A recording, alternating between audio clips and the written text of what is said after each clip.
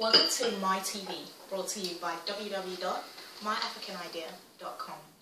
This is the second in our series looking at young Afro pioneers, people with a distinct African flavour or focus. I'm delighted to introduce to you a Nollywood celebrity, OC Ukeje. OC, what does that stand for? O is okay, Chuku. C is Chukudi. Right. First and middle names, but benefits of, advanced parents, they call me OC. I kind of figured that I will need the name for something much later in life, so that, if they mention the name, then it's easy to identify. No problem. Okay, so OC, for those of you that don't know, is a fast-rising star in Nollywood who started his career in singing and starring in stage productions. He's also a multi-award winner.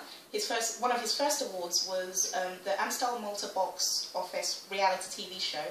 And since then he's been on something of an acting role. Pretty much you starred with sort of all the big Nollywood stars. You've got Rita Dominic, Stella Damascus, and recently you've starred with Bimbo Akintola in Nollywood's first musical thriller. Yeah. It's impressive. Thank you. He's also set to come to our screens pretty soon, next year, alongside A-listers, Hollywood A-listers, such as Tandy Newton, Anita Noni Rose, and Chiwetel Ejiofor, in the adaptation of Chimamanda Adichie's worldwide international bestseller, Half of a Yellow Sun. OC, welcome. Thank you. It feels good to just hear, this being read out and thinking, okay, that's a really good guy. Thank you. You know what I mean. Thank you. It's great to have you on our sofa. Thank you. Wow. So, amongst your many accolades, another one is that we've read that you've worked with Mickey Rourke, Vivica Fox, and Kim Basinger in Jetta Amata's Black November. Same guy. Exactly. Seriously, how exactly did you get that role? I was doing an acting workshop in LA in 2009 to 2010, and I ran into, we heard that Jetta was in town and he was casting for a new movie he was working on. And typically, actor, you really want to get on the projects that would make sense for your career. So we found his number, called him up. We hear you're doing this. Found his number, is he in the phone book? Yeah, well, can I get the yellow pages? We just, asked the right people, and the number popped out. Yeah, it will always pop out. Fantastic. And then we're interested in doing this, and he says, okay, we will talk. And then the program was done, came back to Nigeria, and then the original cast had Billy Zane, Sarah Wayne Callies, and Hakeem K. Kazim. And then both of them were shooting their bits in Nigeria, but Billy Zane was supposed to be shot in LA. But it turns out that after we had done all the bits, and I shot my bits, and they were done, Jetta, struck gold along the way, and then got into... After you struck your gold. After, yeah, of course, I got into conversations with, I think it was Paramount initially. I don't know where it has gone on to now, because I know that all of a sudden I'm hearing, okay, they're getting Vivica Fox on the bill, and they're getting Mickey Rourke on the bill, and then Kim Basinger, and I'm just hearing these names, Matthew Madsen, so they had bits, their bits shot. And yes, the newest inclusions will be Wyclef Jean and Akon. Wow. So, it's a long time coming. It's been since 2010. Really? That long? It's taken that long, but I know that it'll finally be out before the year's done. That is fantastic. So, did you get to work with any of these guys, or are you all shooting your bits individually, or...? Sadly, I only got to work with Hakeem and Sarah Wayne Callies. Okay. I figure Jetta originally did not envisage that this would go this way. Now, when you want to start off your project, you have a budget and you figure who you can afford. But beyond that, I guess you just walked into the right rooms, and got into the right conversations, and they thought, this is really nice, so he started calling, people that needed to be called. But it's just good to be part of the project, even though I didn't work with them. It's a great thing to, be associated with. That's fantastic. Exactly. When is it due out? December 21st in Africa. It hits cinemas across the world, 7th of December. 7th of December. Yeah, okay, so check it out, guys. That's Jetta Amata's Black November with our very own OC. Yay! So, like we mentioned earlier, you starred in the premiere musical thriller for Nollywood. That can't have been much of a stretch for you because you started off your career in singing, right? Yes. Even though the thing is, with music in Nigeria, and I guess like everywhere else, it's really expensive when you fund it yourself. You know, so I had these two things going. There was music and there was acting. The issue was I was trying to find a balance, you know, between both of them because they're both very demanding. You know, and I was, you know, torn between both of them. But it just happened that acting started picking up a lot faster. And I mean, you do the work, you get paid, you have the money to do what you need to do, you know, pay bills. And you know, so it turns out that, I mean, I followed the acting and I figure that it's the platform that when you get to a certain level, you can do whatever else you want to do. Nonetheless, I've been recording material. So when this came up, funny, I met the guy in LA as well. Wow, seems like LA is the place to be. You know, a Nigerian who is working on his filmmaking workshop.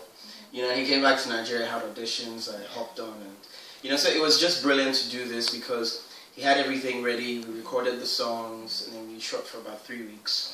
So yeah, it wasn't a bit of a stretch. It was just interesting to find that someone was interested in fusing both. Yeah, you know. I mean, just to link it back to Afro-Pioneers, that's a pretty pioneering thing to do in Nollywood. I mean, it's not something that we're typically known for. Precisely. So what was that like, being one of the, you know, pioneers of the new genre of film? Well, it really did feel good. Because seeing him in LA made me realize that he is serious-minded. You know, so when he initially sent word about what he was working on, I was a little skeptical because I've seen 1 or 2 attempts, I have to say, you know, at making some sort of musical, and it is caricature. You know, it is, you know.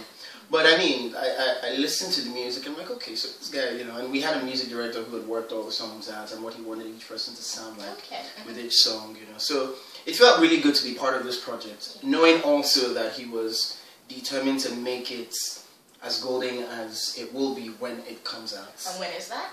And we premiere on the 12th of October. Wow. And then we'll start taking it around. That's fantastic. Yeah, busy guy. I do my best.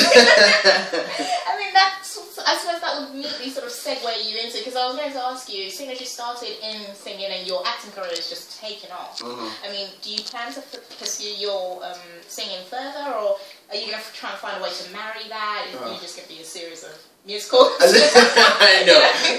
You know, the good thing John Travolta? Well, that's a good line to toe. And as long as those opportunities come up, you'll always take them. Yeah, of course. You know, but I mean, music is here. You wake up, they tap you from sleep, it just comes out.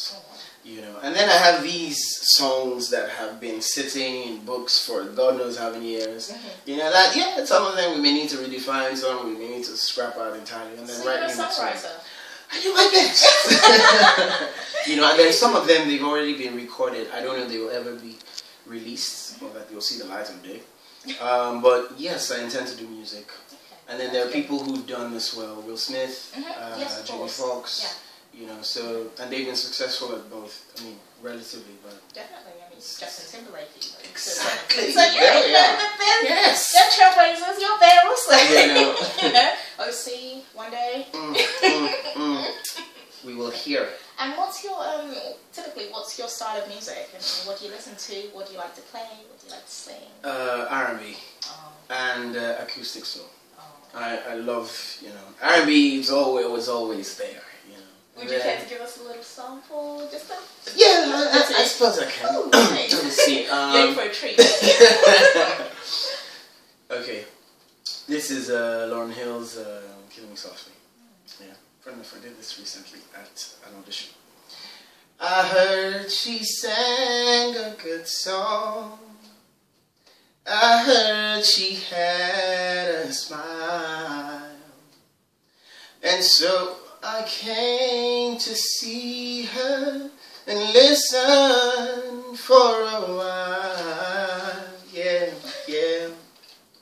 And there she was, this young one, stranger to my eyes, strumming my pain with her fingers, telling my life with her words. killing me softly with her song, killing me softly with her song, telling my whole life with her voice, killing me softly. Yeah, that's it. Thank you. Wow, thank you. That was amazing. Goodness me. Thank wow. Wow, that brings us quite nicely to what I think quite a lot of people out there want to know. Right. How is your relationship standing? Woo! Can you ask the question again? I think you heard me the first time. Are you seeing anyone? Is there anybody special in OC's life? Well, let's just say that I'm trying to pitch my tent somewhere. Oh! You know, yeah, I'm getting the tools and you know, getting everything out. So I'm gonna start, putting the stakes in the ground and marking territory and yeah. Fantastic. Yeah, that's where I'm working. Right, I shall be expecting an invite. You will hear from me when we have it ready. Fantastic. That's great. Thank you. Oh, so do you know what, OC? Let us know. I mean, we know a lot about you right now, but let us know about you before. How did you get to where you are right now? It hasn't been an easy journey, I have to say. As far as the career, before the career came on board, I mean, humble family, 2 siblings, civil servant, mom, the dad was okay. And then you go through the process of change of homes, loss of job, those, really difficult seasons that you have. And then loss of a parent, and yeah, my dad. Yeah.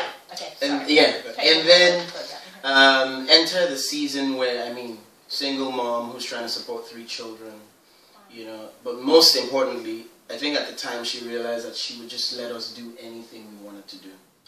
That's really good. Yeah, and very progressive. And very progressive. Exactly.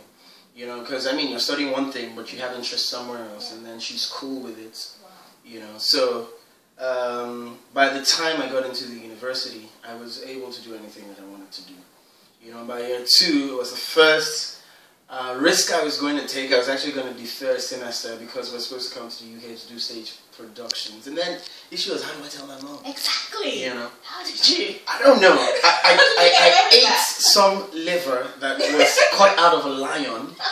And then I told her. And then she says, well, if it's worked out this far, would I be the one to tell you not to do it? At that point, I knew that there was nothing that my mom was not going to agree to. So from that point on, I just knew, okay, so the world, I could do anything with, So, from then on, and then I started doing music. I worked with a couple of organizations. I was doing stage plays as well. Doing all of this in school, combining them all.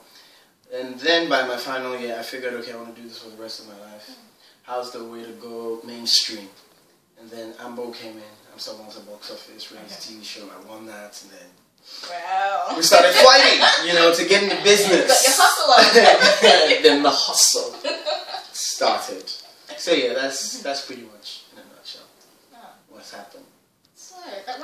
So that's amazing. So what do you think that's kept you going? Like you said, you had a couple of very difficult periods in your life, and would you say that the most important thing was the support from your mother, or was there things that were just propelling you? What propelled you to keep on going and to have that belief that you could, coming from where you were, be on the international stage, working with A-listers, both in Nollywood and in Hollywood? Well, initially, I will tell you, it wasn't anything I did consciously. I think it was just the need to stay in course with proper upbringing. I think my mom did a fantastic job with that. And so we just told that line. Go mom. Go mom. And then, it gets to the point where you realize, okay, you're walking a straight and narrow, and then you kind of identify with the things you want to do. And then at the second stage, it was simply love for what I was doing. I just enjoyed doing it. Nobody was, But by the time it became super serious, then it was the need to want to, make a difference. And I know that sounds cliche, but to genuinely contribute to an industry that we were generally always doing substandard stuff, and nobody was trying to improve the standards of what we were doing. And I know that Nigeria is difficult as it is, but they pay the money, you don't care what you're doing, you know. So it was just generally to be able to stand out and make a difference, you know, so that you can say that it is possible for you to be young, to aspire to do something really good, you know, and be able to stay through the cause, you know, and not have to, From a very young age, you've been aspiring to greatness, especially within the Nollywood industry, pushing the boundaries. Yeah. And I mean, you've got a few movies coming out. I've seen the trailers. They look amazing. I mean, would you like to talk us through them? And... well, I have a couple movies in the pipeline. Hood Rush, which is a musical, premieres on the 12th of October. Teaser, trailers, all on the internet. There's Confusion Now, as a matter of fact, with a British producer. Confusion Now. Exactly. Fantastic. You know, we had to reshoot some of the scenes early this year. So we don't have a date for that yet. Okay. But there's The Awakening, which should be out in November, premieres in November. There is Black November, which is in December. There is the Rubicon, which I shot here earlier this year, January into February. We don't have dates for that yet, but materials, you know, there's a lot of stuff coming up, and then there are trailers. So if you just Google, you know, or YouTube. Google OC Ukeje, go on YouTube and look out for the following movies: Comrade, Confusion Now, Hood Rush, and The Awakening. Wow. Honestly, it has been a genuine pleasure to have you on the sofa.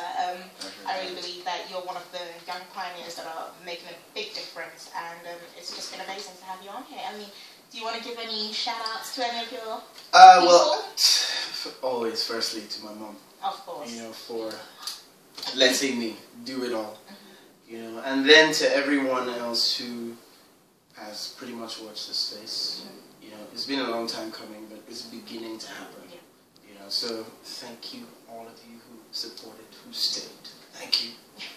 And yeah, that's it. That's fantastic. And just, we always like to round up each segment with a word of inspiration from our guest stars. So what would be your word of inspiration to all the Afro-pioneers, would-be actors, or, you know, people just who are looking up and thinking, how do I make that transition from wherever I am now to where I want to be? Right. I always say this, and it's always this: there is a place called forward. If you always remember that, if you remember that forward is so much more beautiful, it's so much better than where we are. And as a country, as individuals, you know, we need to get to that point where we're no longer doing things as they used to be. If you remember that there is a place called forward, it will drive you. So, wonderful. Thank you so much. Pleasure. Thank you so much, OC. Thank you. Well, thank you very much, guys. This has been MyTV, brought to you by www.MyafricanideaTV.com. Think forward.